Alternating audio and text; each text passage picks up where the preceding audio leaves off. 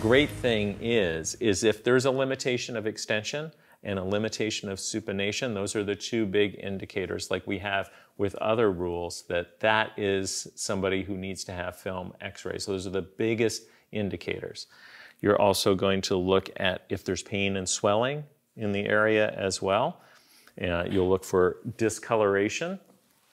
You're going to look at that carrying angle and looking to see if it's at least that 15-degree angle. It's a little bit more acute in females than males as well.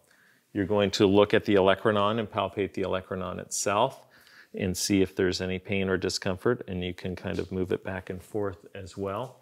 And then you can just look at from the range of motion, just do a little bit overpressure to see if that's muscle guarding.